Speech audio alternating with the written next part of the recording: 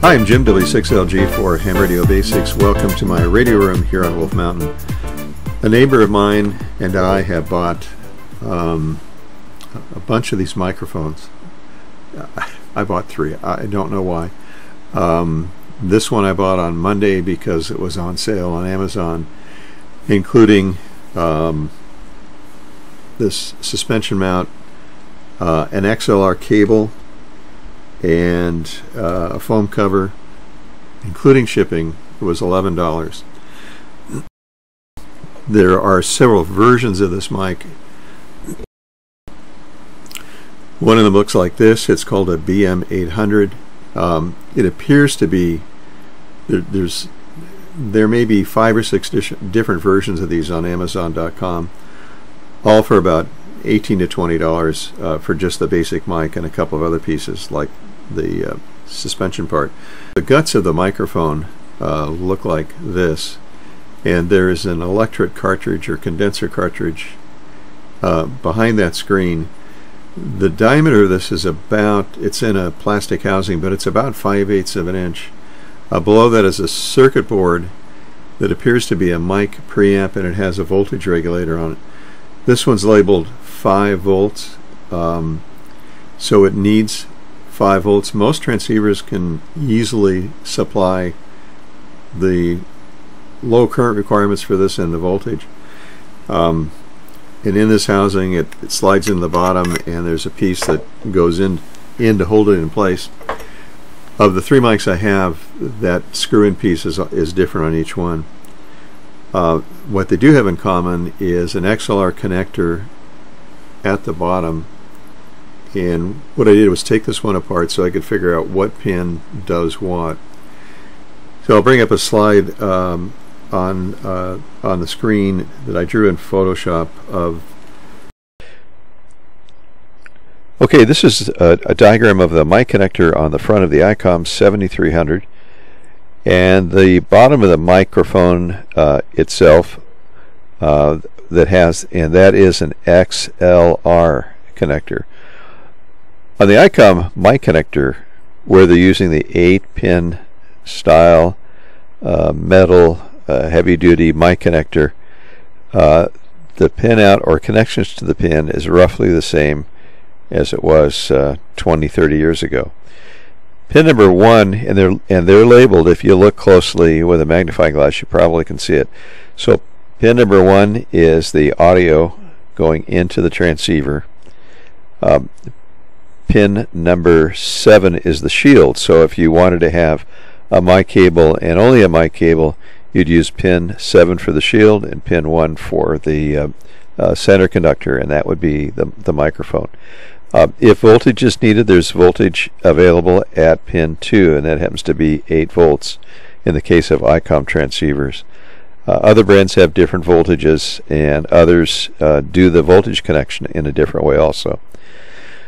On the XLR connector, there is no push to talk, so there's the shield, which is pin number 1, and pin number 2 is the audio, and pin 3 is the voltage. And the voltage has to be at least as much as the microphone company has spec'd out. So if their literature says, let's say 8 volts, you better have the 8 volts. The brown lines below the 2 circles that are labeled mic connector and XLR connector is just a brief look at the wiring. And we're going to use 3 connectors from the XLR connector to the mic connector. So on the front of the Icom 7300, pin number 1 on that mic connector will go to pin number 2 on the XLR connector. Now here's where a problem arose as I was building this thing. Was told by a couple of different sources, KG0J and a couple of others, that the pin on the Icom IC7300, and as far as my friends know, all of the Icom transceivers, that pin has voltage on it. What's the reason for that? Well, it allows you to connect a condenser microphone by using just 2 wires. The mic voltage and the mic audio connect together to pin 1, so it's a common mode idea. The audio is AC, and that goes right through a little blocking capacitor. The voltage is DC, and it's stopped by that blocking capacitor. Why do that? As far as Icom goes, they've almost always had electret type microphones. If you were to take your expensive dynamic mic and connect it to pin number 1 and pin number 7, you might damage the transceiver and you might damage the microphone, because it might be seeing the winding of the dynamic mic, and so it may be some number of ohms to ground. So what you'd be doing is you'd be taking the voltage from pin 1 to ground, probably blowing out that regulator that develops the 8 volts, and worse than that, probably other stuff behind that helps create the 8 volts. Could be a lot of different things. In any case, it's something you don't want to do. I don't see it in the instruction book, by the way. I've looked and looked and looked, and maybe I'm missing it, but I sure don't see it there anywhere. So again, the point is, pin 1, the mic connector on the front of the Icom 7300, not only receives the audio from the microphone, it puts out voltage, and so you've got to be careful what you hook up to that. So those are the connections that you will use to make the mic connector mate with the XLR connector, keeping in mind you're going to need a capacitor between pin 1 and 2 as shown in the diagram. The value of the capacitor should be somewhere around 1 microfarad. Now for that capacitor you could use a non-polarized electrolytic, maybe 15 volts, 20 volts, the voltage doesn't matter much, and 1 microfarad.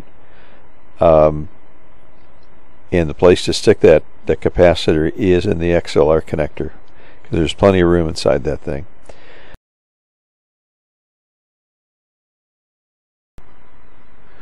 Alright, I tinned the 3 wires, which meant I took the soldering tip, touched it to the wire, held it there for a few seconds, and float on a little bit of solder. I did the same thing with the connectors, both the XLR and the 8-pin connector that goes into the front of the IC7300. Makes it easier to attach the wires, so when the time comes it's all ready to go. That's the strain relief that I used, and I had to stick another strain relief inside of it because the diameter of the wire that I ended up using was smaller. That's the XLR connector, and that's the mess on my desk. So there's the wire fed through the strain relief, in through the XLR connector, and out the top, ready to attach, and I did, the XLR connector.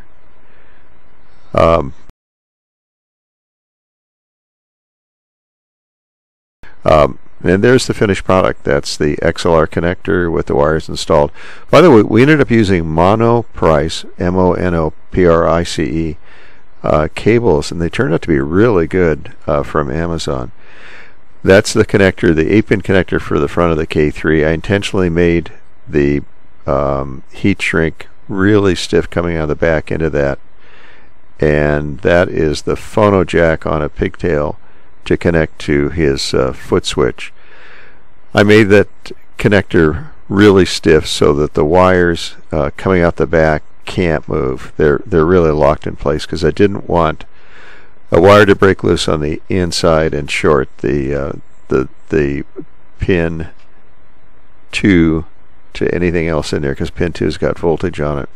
And as a matter of fact, so does pin 1 from what I've read. Again, if you're hooking up a dynamic microphone, you need to put in a capacitor between the pin 1 on the mic connector and pin 2 on the XLR. Otherwise, you could end up damaging the Icom transceiver. Alright, that's it. It turned out to be a little bit harder project than I thought it was going to be. It took a lot more time. I did it over about 3 days. If you have any questions, post the question below. If you know the answer to a question that someone has put down there, please answer. If you haven't subscribed, please do subscribe.